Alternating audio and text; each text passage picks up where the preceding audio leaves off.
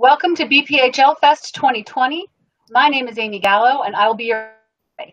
If this is your first BPHL event, or you've attended last year's inaugural festival, we're glad to have you here joining us, celebrating innovation aligned with a purpose. Before I introduce our speakers, there are a few special notes. The cameras of attendees are not online, so you can see the speakers, but they can't see you. There will be time for a short audience Q&A at the end. So if you have a question you would like to ask one of the speakers, simply type them into the chat function of this session at any time during the presentation. We have thousands of registered attendees from all around the world, and we will do our best to answer as many of the questions as time allows. If you lose internet connection during the session, please exit your browser and rejoin the session. Also, make sure you're using Google Chrome where possible. Today's speakers will each talk about innovations in cancer born from personal experience. Please welcome me in joining Dana Donefree from AnaOno, Sue Weldon of Unite for Her, and Selin Kurnaz of Massive Bio. Dana, we're going to start with you. I have to tell you that I have used, and I love your products. So thank you so much, and tell us about AnaOno.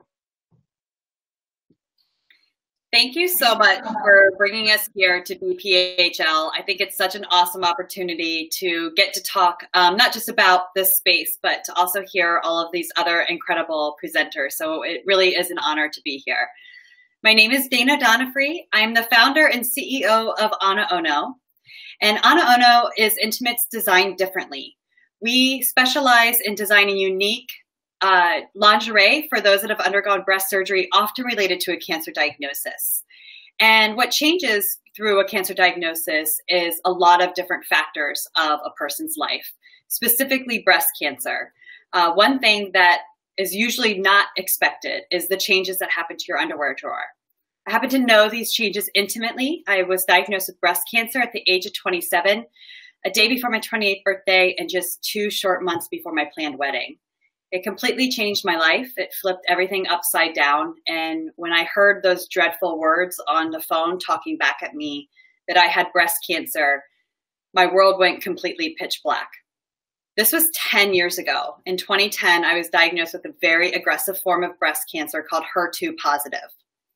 I look back at the 10 years of what I've experienced, both as a patient, but also as an advocate and activist in this arena. And to see the vast improvements that we have made in both medicine and treatment and care is really, truly incredible. And I like to think that a lot of the time, the patients are at the front of that innovation. And I believe that we think about innovation in many different ways, shapes, and forms. Innovation one is, I can say just briefly, in 2010, when I was diagnosed, there were barely 3 million breast cancer patients and survivors. Today, we're nearing 4 million breast cancer patients and survivors. I think a lot of this is attributed to furthering treatment options, providing more research and medicine to those that are specifically living with stage 4 metastatic breast cancer, the incurable, untreatable kind of breast cancer. And for those of us that have had very aggressive forms of breast cancer, but had very early intervention, so we still get to be alive here today. All of this is a multifaceted approach to cancer in general. And AnaOno plays a very, very small piece of that. I'm proud to say in 2010, when I went out shopping for what I thought was going to fit my new body and quickly found out that it was full of horrible, matronly, utilitarian, quote unquote, mastectomy bras, I'll also say grandma bras, I knew that something needed to change in this world. But what I realized that in 2010, nobody was talking about young women getting breast cancer. There's very, very little to be said about those of us that were getting diagnosed under the age of 40 or even premenopausal women with breast cancer. And the unfortunate side of that statistic is that our cancers were likely more aggressive and had lower survival rates than those of the older women.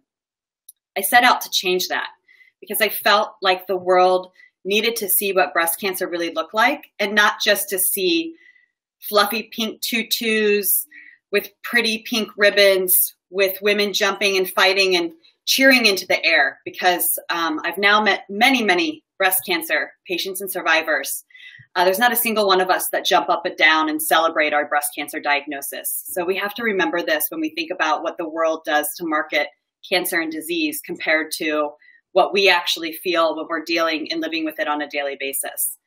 So I started AnaOno because I wanted to feel beautiful in my new skin, in my new body, with my new story. And I wanted to feel like myself. I had lost so much of myself due to the cancer diagnosis. I had felt oftentimes like a lab rat in the middle of a medical system, just being one more person that got put into the oncology chair to get treated without really thinking about what is my life going to look like after my cancer diagnosis. And that's really where we step in, because now that survivorship is such an important piece of your journey, an important piece of your life. It isn't just the doctor's office. We have to go out and live in the world. And in a lot of cases, that's with missing breasts, one breast, or new breasts. So it's something that we all need to grapple with and feel empowered about. And really what we set out to do with AnaOno is to be completely boob inclusive. So everybody with every surgical outcome has something that's going to help them feel beautiful and feel confident and feel proud. We showed the world what breast cancer looked like at New York Fashion Week in 2017. At that point, there were no mastectomy scars on the internet. There weren't mastectomy bodies. People didn't even realize that these patients were having their breasts amputated from their bodies in an effort to save their life. We showed that on a national platform. We went viral on New York Times with over 3 million hits in under 24 hours.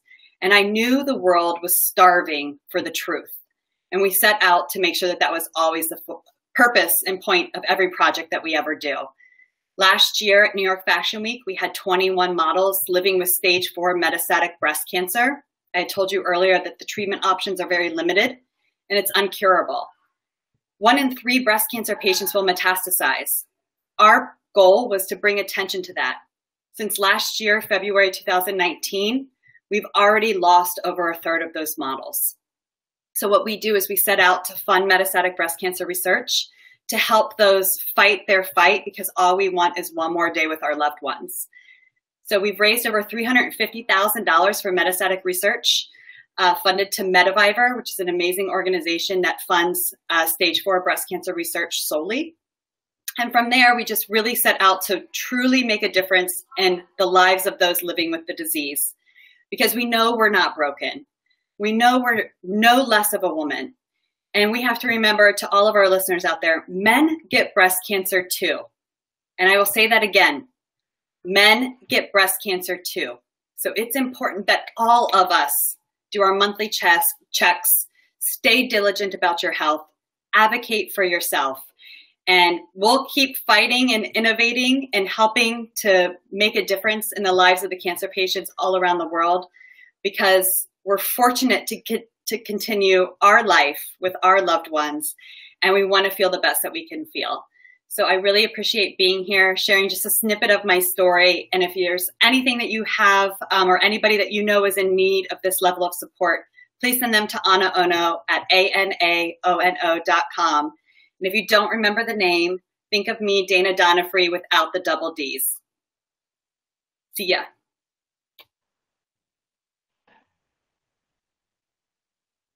Dana, thank you so much. I was just about to ask you the significance of the name, and it's so perfect and so spunky with your personality. It's fantastic. So thank you very much. Next up is my dear friend Sue Weldon. Sue, please tell everybody about the work that you and Unite for Her does. And Dana, I just have to, my arms are wrapped around you because of that woman, I now have 12 bras in my drawers because I never used to wear them.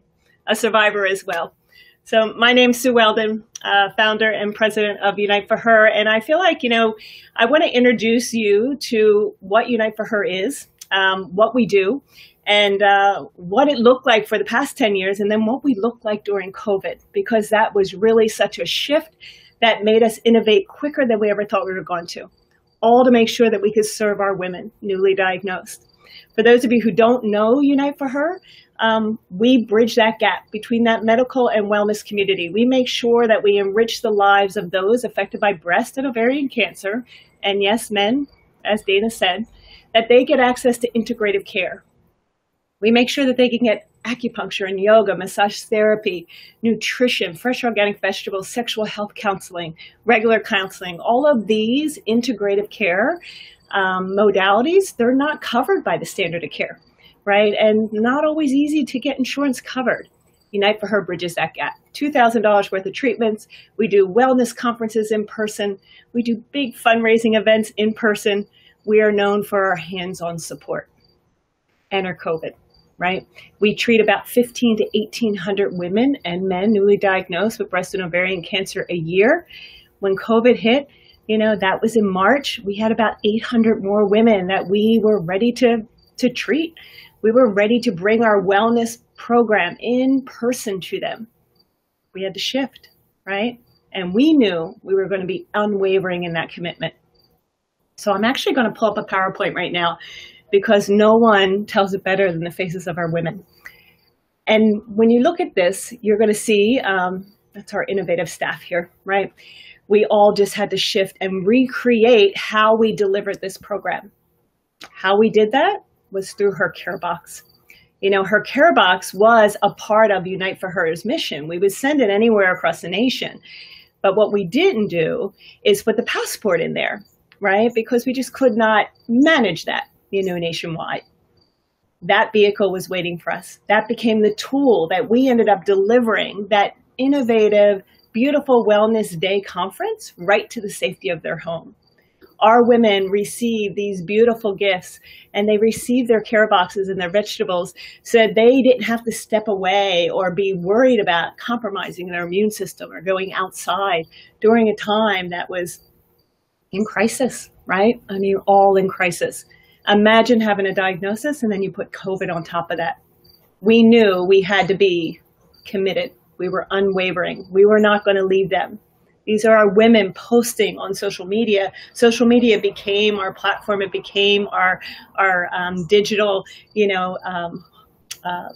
airway that we would be able to then connect with our women to make sure that they were getting the care that they were in need of to help mitigate those side effects and symptoms, because it was scientifically and research based, and now all of a sudden taken away in person.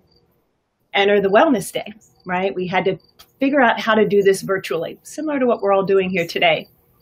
But before I talk about that, this was the game changer. We also do all of our fundraising, right? So enter Bloom at Home. Our staff, creative.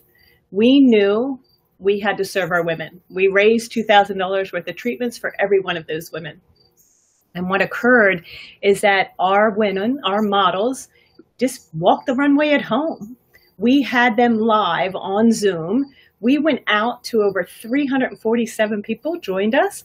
But then all of a sudden we got a national partner, and people could come in, 34 different states, 30,000 different hits, all watching them transcend through the screen. I look at those faces and I look at those loved ones that support them. That's hard to do when you're in a big room like we used to do at the big events. You could barely see the speaker sometime. This worked. This resonated, right? We knew that it was a home run for us to be able to deliver that hands-on support that we always did and that we were known for. So enter now the Virtual Wellness Day. And that was a game changer for us. We knew that our women could feel us the way you feel us here today. We knew we could make a difference and tell them that we're going to bring your oncology care right to your home, your social counseling and sexual health counseling. That will happen like this, one-on-one. We'll cook with you, with Erin. We'll food shop with you and look in your refrigerator and then give you a gift card for $100. We used to do that in person. Everything started moving, right? Moving in a direction that we could do it digital. Our women were responding. Our community was responding, right? They could feel that we were delivering them that gift of care plus $2,000 worth of treatments. Our community came out. They rallied around us. We started just adding more and more to bridge those gaps that we knew that were important to deliver at a time when people were not leaving their home. This ended up being interesting because now all of a sudden, when I went back here and we were talking about the wellness day and getting that passport and that education, we had women that normally wouldn't show up at a wellness day because they didn't have transportation. They were too sick to come out. They didn't have childcare. They had to work. Now this worked, right? So opportunity came. And that was key for us. We knew that we had something special and that it could still transcend, across this type of platform. So our community, they rallied around us, and we continue to now do our fundraising virtually. We have no choice, right? We have to raise $2,000 worth of treatments for every single woman. We have our 5K coming up next week, right? So, but this is different. This year, we can be anywhere, right? And everywhere. You could walk, you can scooter, you can run. Everyone can unite for her. Where we used to treat 1,800 women in this area, and that's our focus this year, we now have a model that we can go and treat more women nationwide because we've created this platform, virtual platform, building them, our marketing manager just building nonstop to make sure that our women have a safe place to land, a portal that they can meet our team, schedule their appointments, and get the access that they need.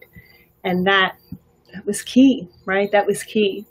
So for us to see that happen unexpectedly, we planned on this, right? Like we planned on moving the model to get more women and to get the integrative therapies in the hands of more women, but it was going to take time.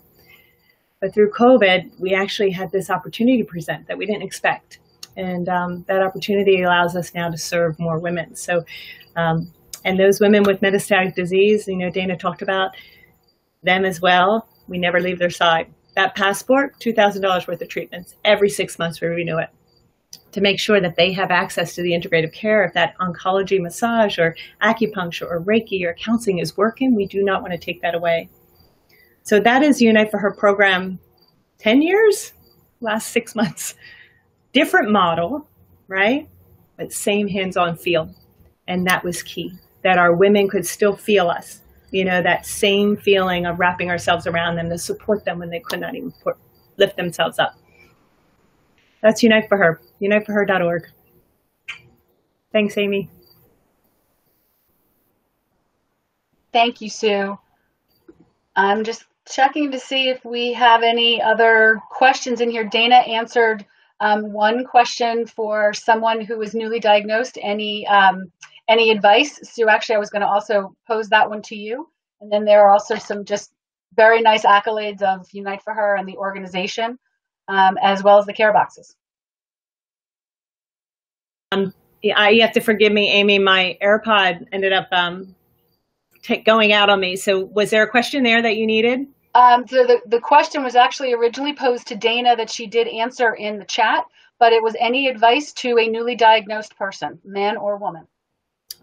Yeah. So, please reach out to uniteforher.org.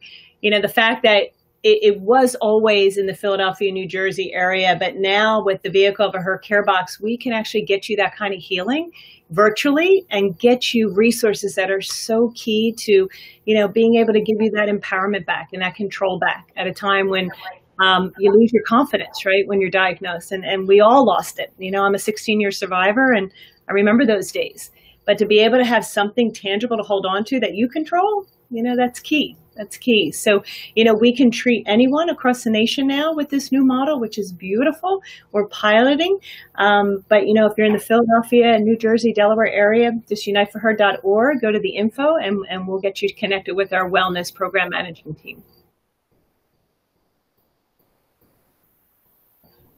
Sue, one other question, and you touched upon this briefly, but how has your approach to your business changed during COVID? Oh my goodness. We knew we had to treat these women, right? Like we weren't going to leave them. We were going to stay by their side. As a leader of this organization, I watch my staff and I want to keep them resilient because it's a lot right now. It's a lot. And to make sure that we can continue to innovate and create, that we can deliver so easily all of the different modalities that we're known for, that's key. And to have a staff that continues to be resilient and creative to do that and then have that balance, because we all know the work-home balance is tough. It's tough. I know I just have to be that flexible, lead with empathy, and know that our women are always first. And then how do we shift it to a place that's going to create opportunity for our women to get that type of healing while we go through this together? I truly believe that is what's empowering all of us to keep moving forward. All right, I have another comment here. It says, we are all more mindful than ever for the immunosuppressed population. What could we do even post-COVID that we can make life better for those fighting cancer or sustaining their survivorship? Dana, so, going to take that, or?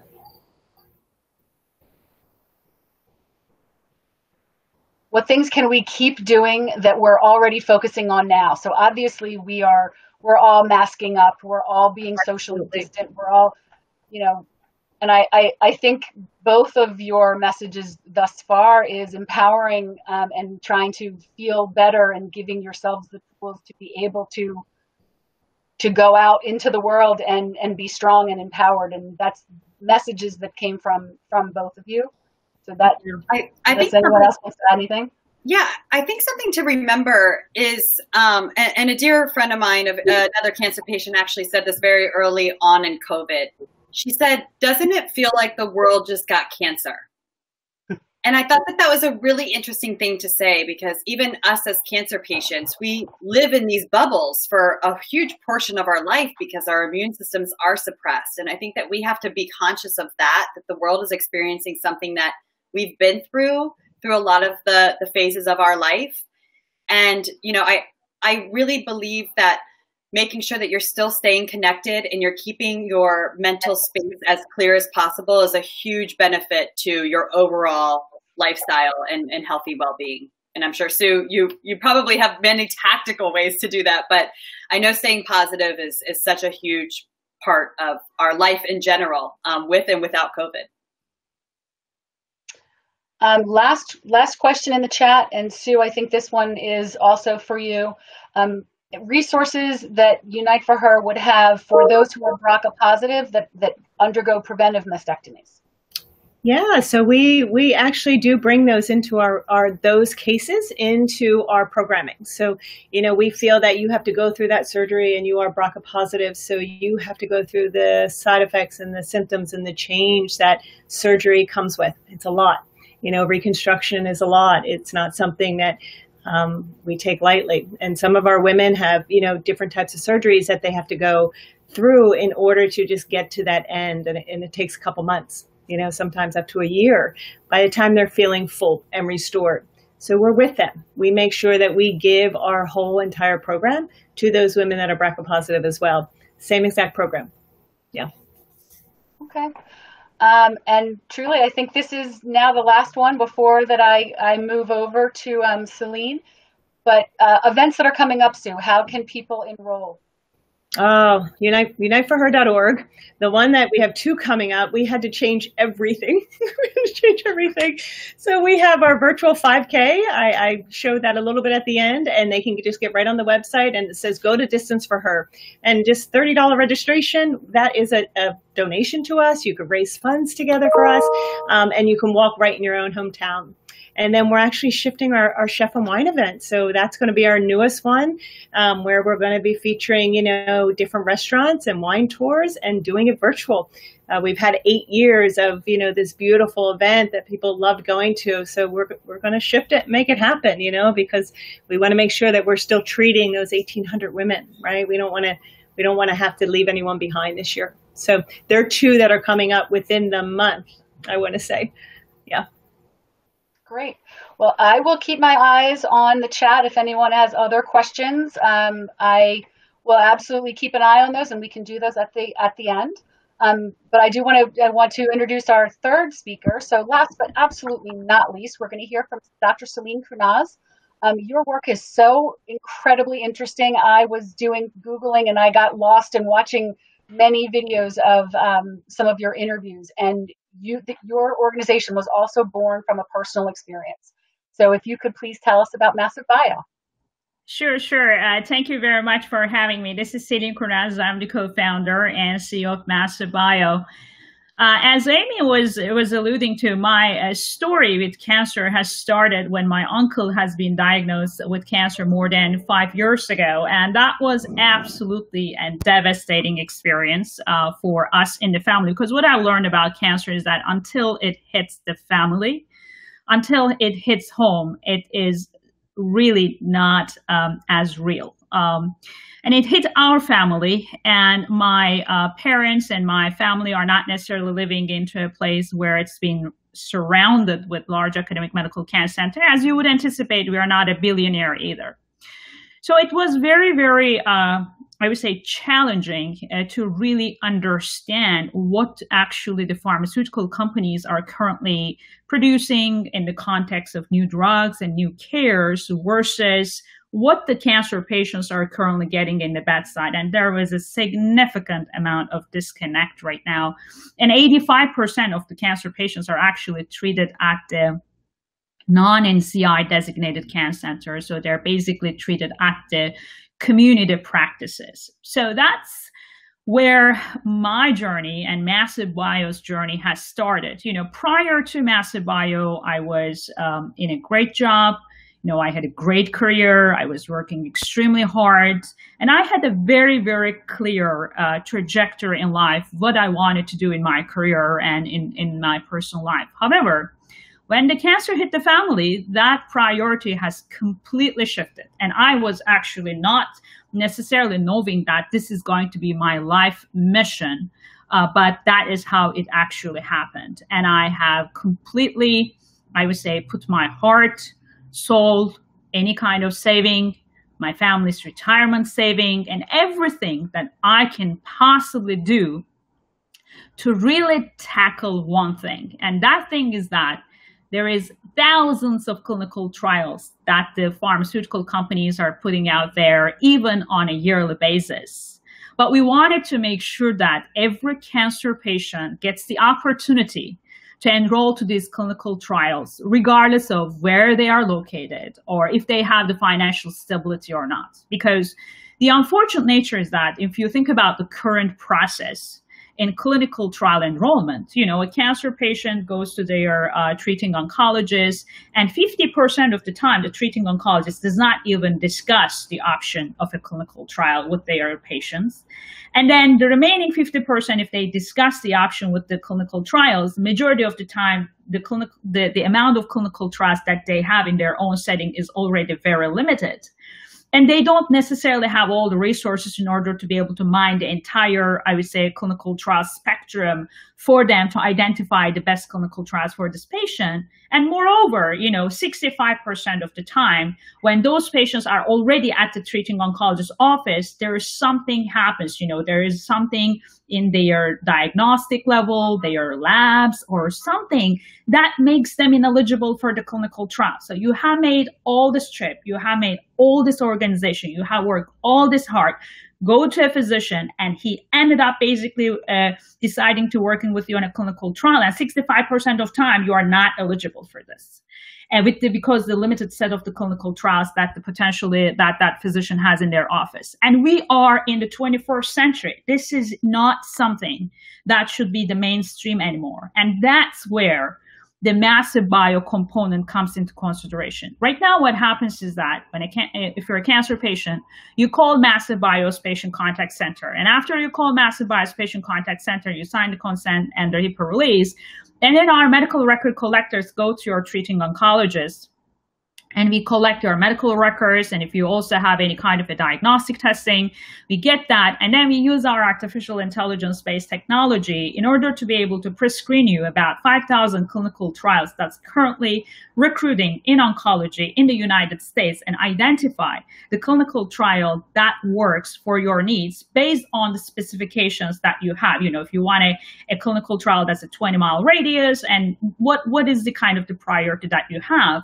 And then we work with you and your treating oncologist, as well as the PI, because 95% of the patients that comes to our patient contact center are not treated in the large academic medical cancer center, and they either have to be referred, or if their practice has enough patients, then we also offer their practice to be a research site, which is what we call the just-in-time site activation, so that the patient doesn't have to travel to a location.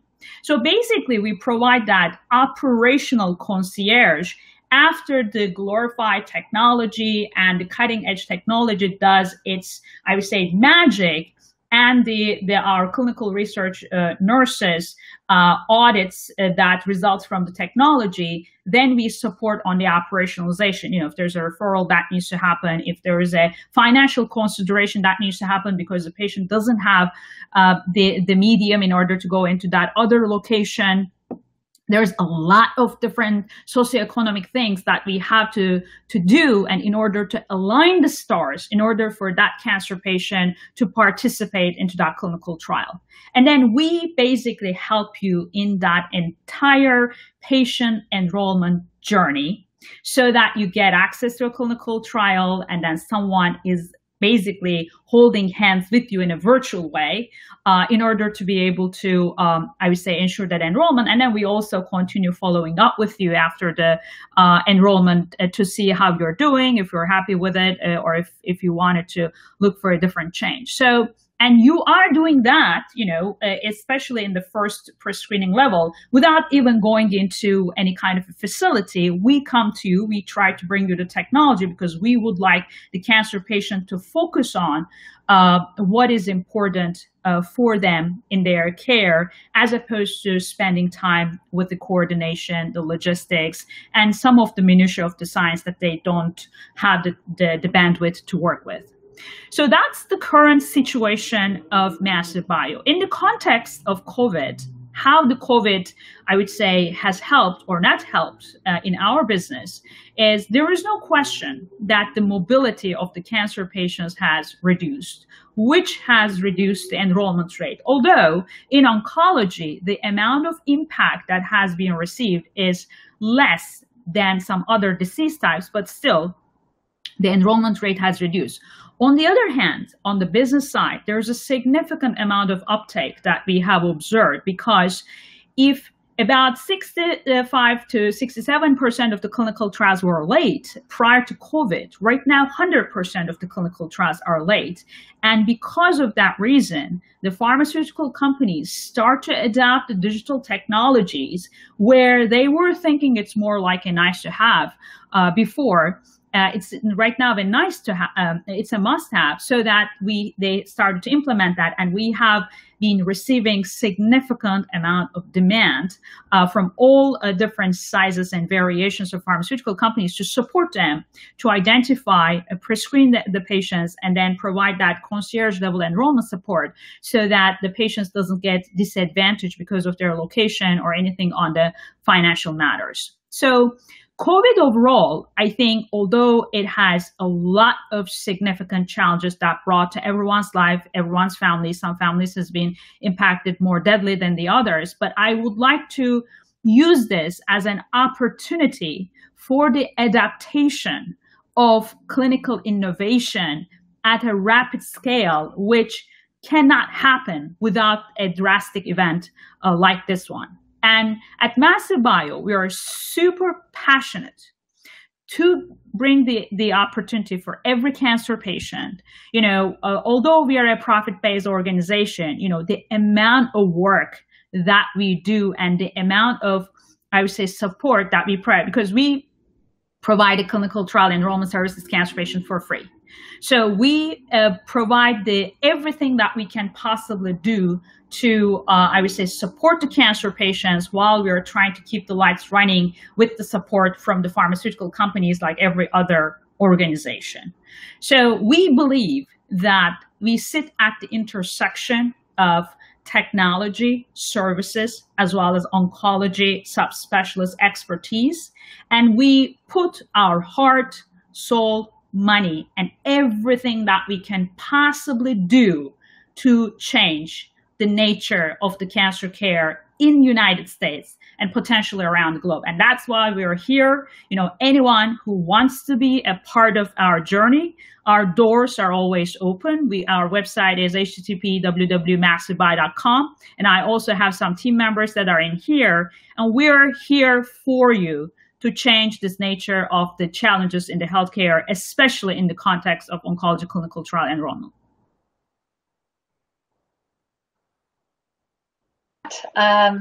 What would you tell a patient who's nervous about participating in a clinical trial that they may qualify for?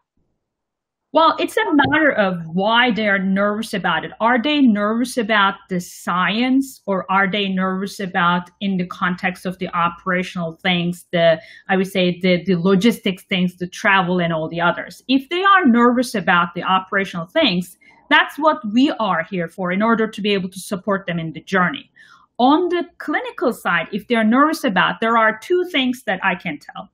One of them is that, it takes sometimes about 15 years in order to develop an oncology drug. And we all know that the time is extremely important for a cancer patient. This clinical trial maybe potentially give them the opportunity to get access to a cutting edge treatment that they have to wait maybe some years in order to get that. And that buys time for them.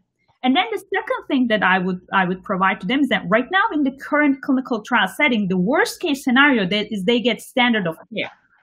They're not necessarily getting, I would say, a placebo or anything like the nature of the clinical trials, and the clinical trials designs have changed drastically.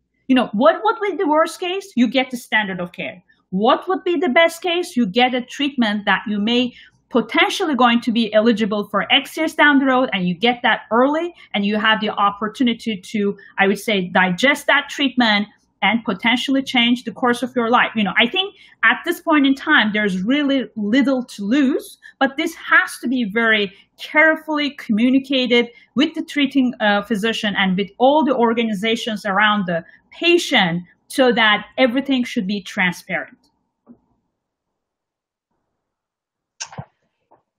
Here in the Philadelphia area, we are truly blessed with the medical system that we have access to and available to us. And from what I read for Massive Bio, one of the big things that you were trying to do was bridge a gap in access in geography. So can you talk a little bit about how your work has enabled those who did not have access to this type of care? Yeah, so there are at least 2 or 3 ways that we provide that, I would say, support. One way is that since we are a digitally enabled platform, the patient doesn't have to go to a treating oncologist or any kind of a physician to get an idea if they will be qualified for a clinical trial. So you can be in Wyoming, you can be in anywhere, in any remote location, if you want it to be considered for a clinical trial. So let us do the work for you. And if you are qualified to a trial, then you have to travel. So that's kind of one major area that we are resolving in the front end. The second area that we are doing is that, if we also look at the totality of your treating oncologist. And if that treating oncologist has similar patients like you that will warrant for a site opening, we do a just-in-time site activation so that your site become a research site and you become a part of that research site in your treatment journey. So that's the other area that we try to help, and we try to increase the clinical research savviness of the current provider or the physician that you're working, so that you don't have to necessarily travel. Of course, that's not like a instantaneous process. There are certain weeks that it takes in order to be able to get that just-in-time activation, but we also do that. And then the third thing, if everything fails, we try to resolve the operational issues. For example, we look at your insurance status, and if you are going to be referred to another, I would say, treating oncologist, we have to check if the PI or the referred provider is accepting your insurance, and what kind of potential out-of-pocket costs that you need to incur by making that jump from your current provider to the PI that's conducting that. So there are, I would say, the leverage of the technology from a quote unquote the clinical standpoint in order to be able to give you the opportunity to give you the cheat sheet, with the lack of better words, before you make that move. And then after you decide to make the move, you're trying to navigate in such a way that this is a smart move so that you don't have to travel, or even if you travel, you don't get into an out-of-pocket cost that you were not anticipating that you were going to go through at the beginning. Have you seen patterns around what types of cancer patients, the types of cancer that come to you? Yes. Are there specific? So obviously we have a lot of breast cancer folks here on the call, but yes, we have a little bit of a bipolarism on that one. We have two spectrum of cancer patients that typically comes to us. One of them is the high volume cancers, breast cancer, lung cancer, colorectal cancer, some versions of pancreatic cancer, and that's a volume game.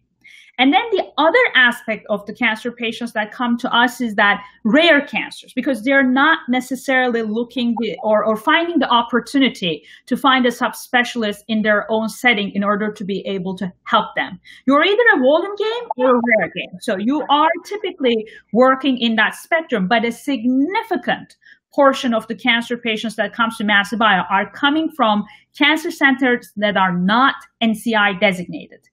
Those are not large academic medical cancer centers. We, of course, appreciate the opportunity if you're treated in the largest cancer center in the world to come to us. We appreciate that, but we appreciate more if you are coming to us from a cancer center that does not necessarily have the fairly significant number of clinical trials, fairly significant amount of support, so that we can be that support to you so that you basically focus on your care.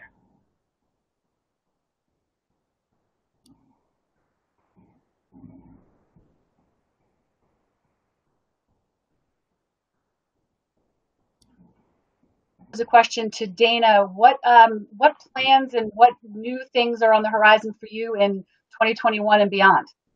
Wow, what a great question. I know. Really nice and open-ended. Yeah, I love that. For us, I think that the land to treat these patients in is such a whiteboard. We know we have a lot of work in the survivorship level of the community, as well as in the outreach. We've been shipping our bras around the world, from Honduras to Japan, to Switzerland and New Zealand. And I just feel like there's so much work to be done around the world. These women around the world are sharing their breast cancer stories with us, telling us about their hardships and their limited access to both treatment and lifestyle needs. And I can only dream as big to say that every woman diagnosed will know that we are there to support them and lend a helping hand and continue to just, try to ease the pain of the surgery recovery treatment as much as we possibly can. So I'm excited to continue to grow and to support the community, both through our amazing bras and underwear and loungewear, but also by supporting amazing organizations like Unite for Her. We love them very, very much. And two, clinical trials with research. It's what we raise our money for every year, so we can all get one more day here with our loved ones. So we'll keep fighting the good fight. And Dana, I saw your comment in the chat about how grateful you are for the people who came before you and I in the clinical trials for HER2 breast cancer. So I also share that same feeling of gratitude, and just wanted to kind of leave it open for last comments from any of our speakers. Sue, if there's anything that you want to touch on, as I'm just monitoring chat and making sure we're getting to everybody's questions. We have the 5K next week and plans going on for 2021 for Unite for Her. Yeah. So I feel truly that, we ended up getting this opportunity to serve more women, and it got put in front of us, and we had the vehicle to do that through the Her Care Box. So we are looking forward to seeing that model come to fruition. Something that was piloted even at Independence Blue Cross, as early as 2 years ago, where we were sending these care boxes out to members. Now, all of a sudden, the care box is becoming the vehicle in which we can ship this full integrated program. that's exciting. That means that there's no barriers that way, that we can then expand to other areas around the nation. So we're looking forward to seeing how that all, pans out. Clearly, we have a lot of funding that we have to raise in order to make that happen, but we also see hospital partners and corporations partnering with us to do good in their community and to serve where it's needed. I think there was a couple questions in the chat about, when the chef event is and the 5K. That's all on our website and clearly at uniteforher.org or the Unite for Her Facebook and Instagram. That's everything's virtual and digital now, right? So we have to embrace it and figure out the best way that our women can get access to that. Great. And Selin, any comments about the future for Massive Bio moving into the next, you're on such the cutting edge and such amazing, powerful work, but what is next on your plate, or what big projects and challenges are you gearing up for? Yeah, 2021 is going to be definitely a very exciting year for us. We are almost building the version 2.0 of Massive Bio in 2021. And of course, COVID has helped tremendously. As I mentioned, we became a nice to have to an absolute must-have for the pharmaceutical companies. And while we're doing that, we are also giving a significant emphasis on the customer delivery, which we think that is significantly missing in the clinical research industry, so that there's a professional services level of support that both the patients as well as the pharmaceutical companies get. We are also in process of, I would say, launching our new real-world data analytics program that would also enable to have more knowledge and understanding of the clinical trial enrollment journey. And we are, in order to be able to accommodate that growth and scale, we are also finalizing our next layer of financing. But what I can tell you, I think, for the cancer patients is that you will be surprised the amount of resources and even the free resources available out there. I would really recommend the cancer patients to look for those resources and don't feel them alone. Okay, because we always, when we get the cancer hits the family, we think that we are alone, but you're not alone.